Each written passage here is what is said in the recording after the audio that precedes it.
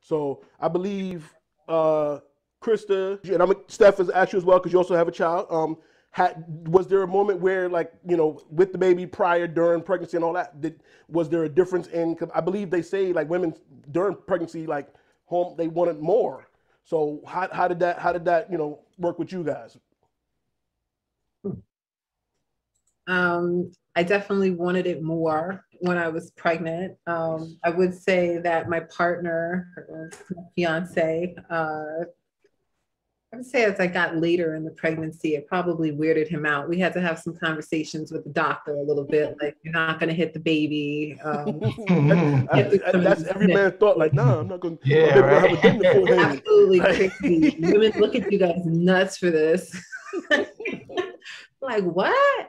I mean, you got it, babe, but what? But I don't know. Like, I'm not even at my 6-week mark yet, and we're definitely having a hard time not taking it there if that leaves enough room. Nice. But I'm pretty expressive, and I appreciate that my partner is comfortable enough with himself for me to be that expressive. I think that keeps the relationship very healthy between us and has kept a spark for a while. I have a question too, Paul. Okay. I'm gonna let it rock because I know you have other women that you just asked the question to. Yeah. But so Steph, before hold on to that question, Krista. But Steph, when you were going through your pregnancy and what have you, how was I don't want to be direct. How was the sex during then? But was did you want it more or less? I definitely wanted it more. Mm-hmm. I also had my daughter really young. Well, not really young, but younger. So when I did have her, it didn't let up at all, and it's never. And really did you guys enjoy it during that time as well? So it's just.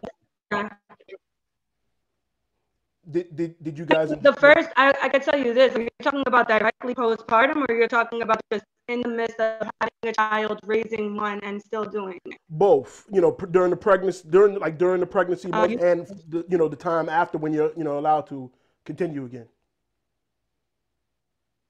Was the thrill still there? No, yeah, it was good. The baby, when they're hold on one second. Sorry. So Krista, go ahead. What was the question? As long as the chemistry is there, it doesn't. I think it's great as long as everything is like with both people. And like we all said, the communication is always the key. The chemistry, the communication. Because like you said, as men, we gonna be like, nah, the baby gonna get a dent in the forehead, or I can feel it kicking. They don't like that. Chill. So you got the first couple of months, you enjoy it the best. What? But this fucking dudes out here, this dudes out here that see that fucking baby breastfeeding, be like, I used to be my titty. Right. Right. You know what I'm saying? So even after when the baby's born, then there's that moment of now the child becomes priority number one. But it's like, yeah, but I got some needs too, ma. Like, it was good. Like, the baby sleep. We got a good 15 minutes. Right. All I need is 5. But yeah, Krista, that was like actually my experience when the baby would sleep. Go ahead. Yeah, no, go ahead, Steph, go ahead. Oh no, I was just saying, like, if the baby would sleep, like, that didn't really change. And then I would go into school. I was going to school. It didn't really change because at that time, being so young, that was such my priority. But where it has changed was with career stuff, which is why I extended the compassion I extended to Jared, because that is something that had changed it over children. And remember, I only have one child. I don't know about anyone else, but I only have one. So now would probably be the most difficult stage because she's 11 and I got to wait until the nighttime. But this is the first time I've ever encountered an issue. Crystal, what was the question you were going to ask? I don't want to turn the wheel too much, but I did want to ask because I read something where to kind of put the blame on envy, aside from pornography, that I know men and people want to blame pornography for just being male dominated, even though they say women watch it more. Well, women do.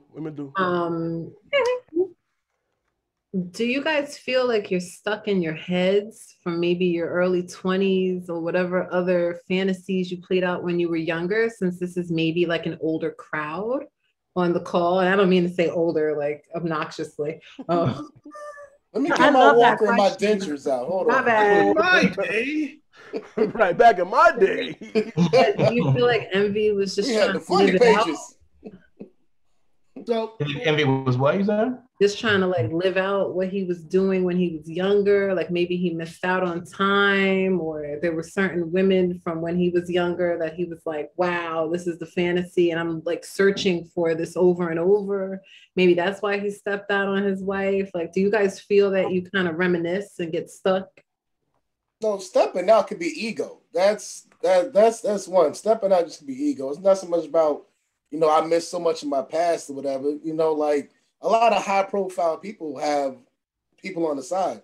So there's a lot of low profile niggas who ain't got shit. no profile. Put a flag break out. Niggas ain't doing shit. Got people on the side and doing shit like that. Right. Like honestly, it could just be your crowd, like your crowd of friends or your crowd of people, or even just you. Just that person itself, that just sees. It's like being a kid in the candy store. You see so much, you're like, fuck, I want it all. And you just go and do things. You don't think about the repercussions behind that. Nope, not many people think about the repercussions behind stepping out. And that's not just a male thing. Women do it also. But in terms of the man, like honestly, it could just be greed. And it's in his case, he is a celebrity. He is high profile. So if you listen to every R&B and rap song out there, no one ever thinks they whack. And no girl's probably ever going to tell them that they whack.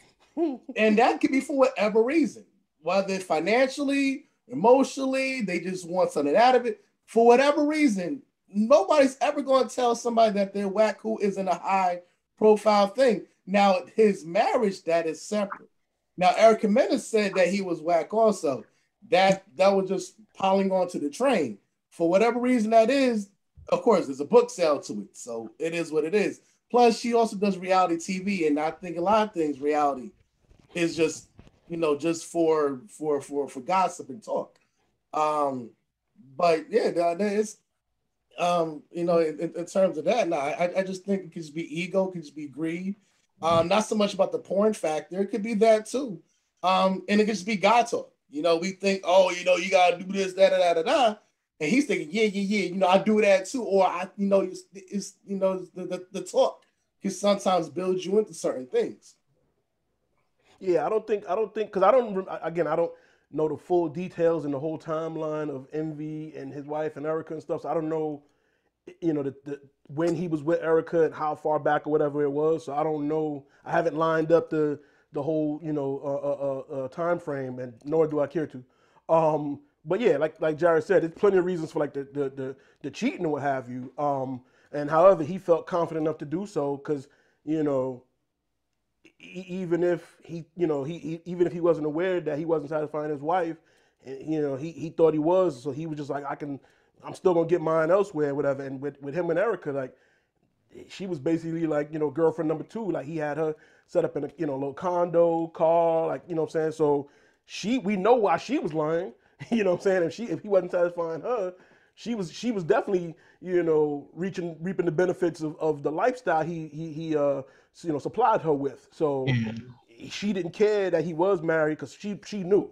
She didn't care whether he was, she was getting hers or not, because one, she probably can get it from someone else. Two, she didn't care. Like Krista said, what I'm saying, there are women that are satisfied by material things. What I'm saying? So the satisfaction didn't have to be, a physical thing. It was a material thing. And I don't know, so I say allegedly, but we could assume that was, the benefits that, Erica received from their interactions, and so forth. So that's how I look at that. Her husband, could you imagine as a woman hearing another woman say your man is whack in bed and you saying the same thing? I mean, yeah, girl, off the building. You are not worth it anymore to anybody. That's a terrible scenario. I mean, it's terrible for any man to get outed like that, so to speak. You know what I'm saying? Like, the benefit that Envy has is he can say that was years ago, and since then we good. Like, she ain't complaining now. You know what I'm saying? But all these women running around saying how terrible he is in bed. I wouldn't even allow my wife to say that out loud. That's crazy. I know it was more women saying it. Man, he might be taking the Ja Rule approach. You know, the end of. the end of Ja Rule's verse on Can I Get On It? You know what? I still fuck. Can I get? I still fucked you. Can exactly, I get right? Right. Yeah. So he might all these women might be saying that. He'd be like, all right, well, I mean, I still beat those. Yeah, that's an immature and egotistical stance to take, but that's possibly how he feels about it. I still beat though. Because at the end of the day, that is the greatest comeback though, because it's like no matter what you say, you let me smash.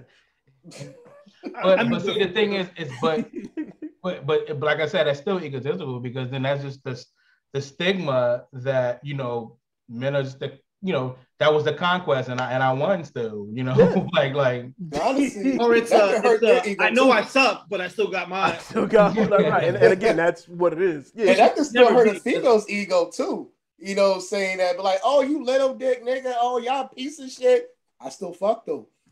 Ah! You do to that. Maybe you should choose better, man. What else we got? I mean, I think we covered a lot. Tiff, you've been kind of quiet recently. Is you good? Yeah, don't think I ain't know this. She's been soaking it all up, bro. I mean, listen, nuts are hard to come by, so I'm not faking too many of them. Wow. I did fake to get out of a situation. Tell a story. It was a fly-in, like when I'm in town, like, what's up? Can I get it all the time while I'm there type of thing? And then after a while, it wasn't fun anymore. Like, I even lied to get out of it. That I told him my flight was at a certain time just so I didn't have to like see him and spend time with him, because I just didn't want to do it. Sorry. Yeah. He wasn't good. And on the next call is him. Yeah, but so what was the reason though? Like, was it he wasn't good in bed, or you was tired of him? Nuts. Like it was like I was never begging him to move where I was. I wasn't planning on coming back. Shout out to the cat. Yeah, he wanted to say what's up. So I wasn't planning on coming back, and even when I told him like, yo, the way I'm trying to love you just wasn't working for me. Like it's not making you happy. I'm like, I wish you the best, whatever. After we had this conversation, like 5 minutes later, he sends me like videos of him jerking off. I'm like, what is happening right now? Like, wow. Yeah. So it wasn't enjoyable for me. I didn't want to deal with it anymore. Like, you know what I mean? Like for supposed to be friends with benefits type of situation, it just wasn't what it was anymore. Like, I didn't see a future with him, and I just was over it. Like, it just wasn't working for me. So I was like, let me see if it's really my feeling. So I did it like one last time, and I was like, oh, let me wrap this up. I was like, let me go ahead and just, wrap it up. Let me strive for one good time. So, but for the ladies though, you say it's difficult to have that conversation. What's the most difficult part about having that conversation? Telling them that it's it. Like, well, you talking about ending it, or you talking about just the non-satisfaction? The non-satisfied part. Oh, like, what's the most difficult part? I mean, I told a dude one time, I was on top of him, and I told him, I was like, damn, like I wish you were somebody else. During. Like, man, wow. That's right.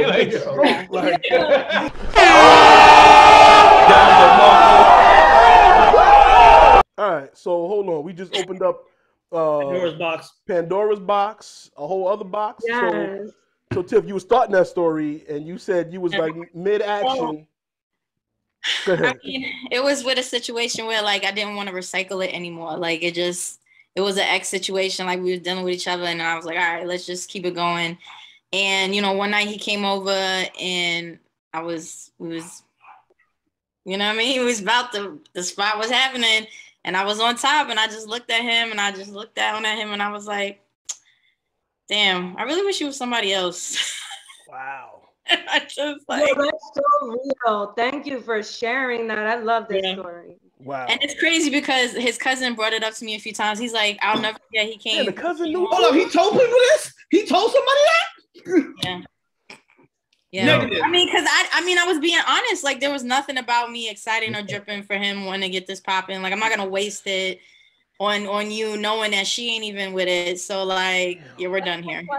Like, hold on, I have a question though. Did he finish after that comment was made? No. He pretty much. How can you, bro? I was going to say this. He went home after that, and yeah, and it's funny because his cousin brought it up to me like a couple months ago, and he was like, "I'll never forget the day." I'm not gonna drop his name in here, but it's like, I'll never forget the day. He was like, "Was he a rapper?" I'm like, "We gonna know him." Like, I don't like to name drop just people. Oh, okay. Like, yeah, none of that. You like, yeah, when Envy too? She's like, yeah, you know, you remember when that day with DJ Envy? I mean, oh God, no. He's a DJ in New York on a radio show. Like, he was like, yeah. I was like, hell yeah, I told him that. I was like, because it's just, I need him to know, like, there's never a point if you feel like you want to rekindle or just you want to. Yeah, like, there's no shot. That was it. Like, don't, if you ever think about us fucking or anything, like, at that point, let it go. Yeah. The fact that he told somebody else that story, though, it's fucking wild. Like, you know, I heard of Sharon, but that's a secret. That's one of the grave. That's what I thought, but yeah. That's one of the grave. So, I mean, that wasn't Lou's question exactly. No, but damn. That we needed that.